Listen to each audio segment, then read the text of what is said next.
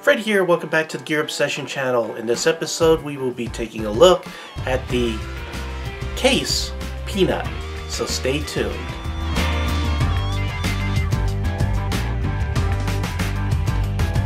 Came across this at Lowe's. It was marked $44. I got the military discount, so I got 10% off, which if you go to Lowe's you get a military discount if you served or are serving your country. But so I paid $40, plus if you go online you can find it for about $40. But this is the Case Cutlery, or actually technically it's the W.R. Case and Sons Cutlery Company, or sometimes I like to refer to them as the Case Cutlery Company because people follow Case like a cult sometimes. People absolutely love these. But this particular one being Peanut, sounds like it's small. Yeah, it's a small little knife. And it's a slip joint, and I think it does have a half stop. And it's good for, you know, light EDC and collecting. So let's go ahead and take a close look. So here it is. It's pretty tiny. Now I'm zoomed in on it pretty good, but just to give you an idea of size, here is a Buck Stockman right there, all closed up. I'll go ahead and open it up and you can see how much bigger a normal Stockman is. I'll also roll in a Buck Solo. And you can see that the Buck Solo even is a little bit bigger. So it's very small offering. I think it might be one of the smallest offerings from Case Cutlery. Now, let's talk about the company a little bit. It has a long history. It's been around since 1889, and eventually they set root, in Pennsylvania. I think it was like 1905. They went ahead and established their building in their what's now their headquarters in Bradford, Pennsylvania.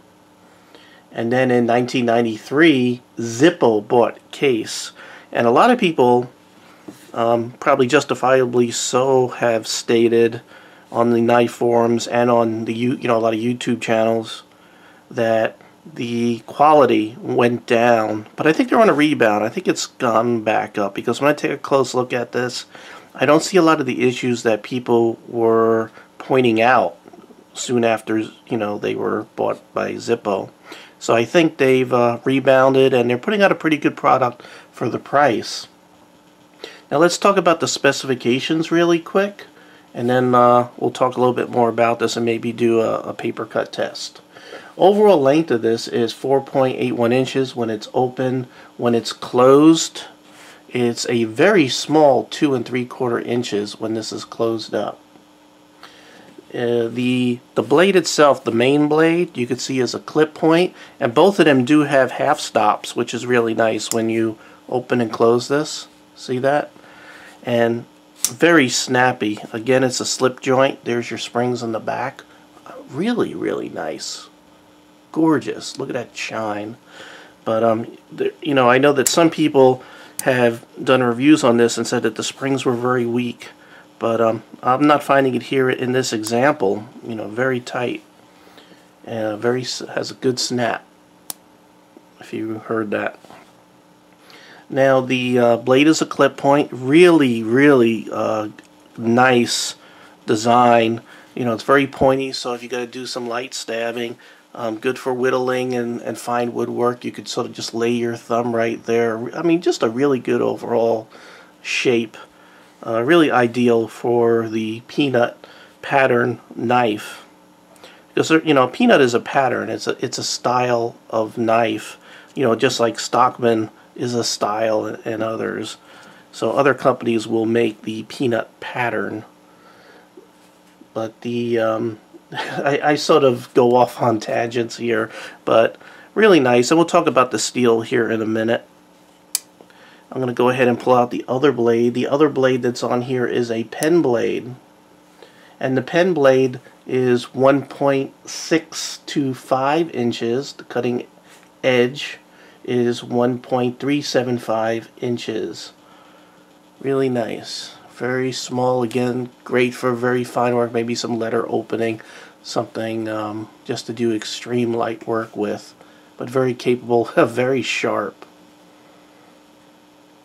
Let's go ahead and just take a close look. This is, I get my fingerprints all over this, but I just wanted you to take a real close look. Take a look at that tagging stamp. You can see the model number, I think, right there. You can see it says USA. Let's go ahead and look at the tagging stamp on the main blade. Again, very tight. There we go. And I keep on having to wipe my fingerprints off this thing. You can see very nice tang stamp.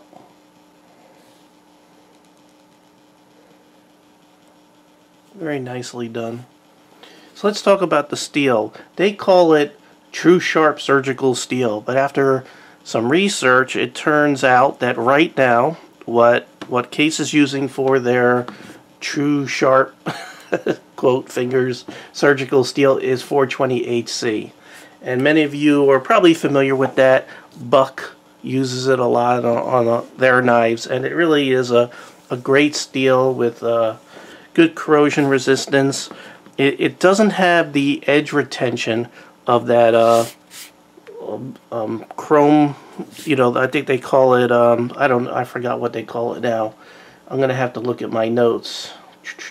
I apologize, but they have like a chromium or a chrome vanadium steel, vanadium, I'm probably not saying it right, steel that's used in a lot of Case knives, and that steel actually has better edge retention and, you know, really can sharpen a lot easier than this, but this has better corrosion protection than that CV or VC type steel.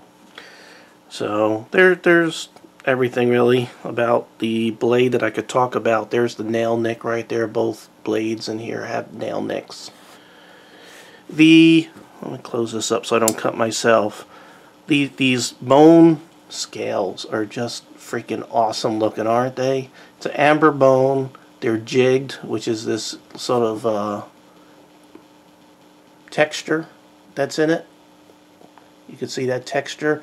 That's actually called peach seed texturing or pattern in there. That's the type of jigging, or a type of jigging. Really nice. You could also see that it has brass nails right here and a brass center pin. Really nice. Taking a close look, you can see there's no ungainly gaps or anything. Sometimes they don't press this together good, but this sample here, very tight, very well done. How about centering? Are things centered really good? Well, you can see that this blade right here is sort of off to the left, but the pen blade looks centered really nice. The main blade right here, which is the clip point, is not centered. But I don't see any scratches on the blade because of it.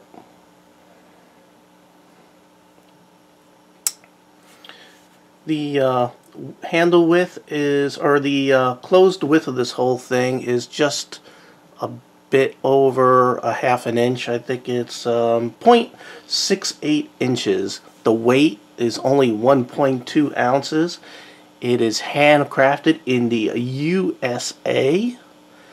One note here is the nice shield with the Case engraving on it. It is glued in. It is not pinned in like the custom ones have. So some people say that with use eventually these will pop out and you'll end up with a hole in there. I don't know. I usually don't carry these type of knives, but if anybody has carried one of these with the unpinned shield, go ahead and comment below how that's worked out for you. Look at these bolsters. These are nickel silver bolsters, just gorgeous. Look at that shine. Look at that shine. Look at that. Look at those fingerprints. Everything is just polished. So nice. So nice. Well, that's really all the specifications without boring everybody to complete death. This knife does have a limited lifetime warranty. It's supposed to be warranted against defects and material and workmanship for the life of the owner. So in this case, it would be as long as I live. This is under warranty, which is, I don't know. It might not be too long. Who knows? Anyway, let's talk about the Peter Pan, the peanut style pattern, which is what this is. This is a classic peanut. This is a small, round-ended serpentine jackknife. It was introduced sometime in 1915. After one look, collectors quickly referred to this pattern as the peanut due to its petite, tiny little size. So that's basically how the peanut came about. So the peanut style has been around since 1915. Now another thing you'll hear as far as terms are concerned with this is the double X tested. As a matter of fact, a little plastic safety thing that came in here actually has a double X on there, and the material that came with the knife says tested XX. This refers to it being checked, quality control, being double checked as far as the heat treatment is concerned, where they would check the knife and then they would go ahead and temper it and then double check it and make sure that everything was tempered correctly with the blade steel. So it's double tested to make sure it is done correctly. Alright, so we basically talked about everything you could possibly talk about a teeny little knife here. Let's go ahead and check out how sharp it is.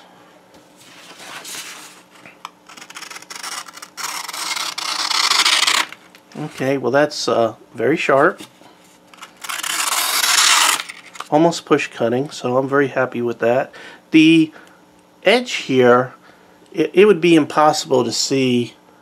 I don't think I could, well maybe I can get it, and you could see it sort of has like a micro serrations the way that they cut this or sharpen this at the factory. It sort of has a micro serration, so it's not, you know, you could actually feel it just a little bit, but very sharp and does a very good job, you know, cutting paper. Let's see if the pen blade also cuts very good. Yep, it must have been sharpened on the same tool. Now I do want to go ahead and just do a close-up of the tang stamp one more time, because when you have it all the way open it's hard to see the whole thing. I'll go ahead and place it at the half stop so you could just take a close look at that.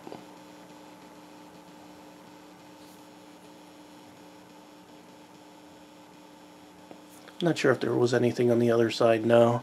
And let's go ahead and just do one last look at the tang stamp right there on the pen knife. And you can see it is made in the USA, and there's the model number 6220. SS stands for stainless steel. And again, it's that true sharp stainless steel that we all know as 420 HC. You know what, before we go ahead and wrap up the up and closey here, I'd like to take a look at those 3 brass liners in there.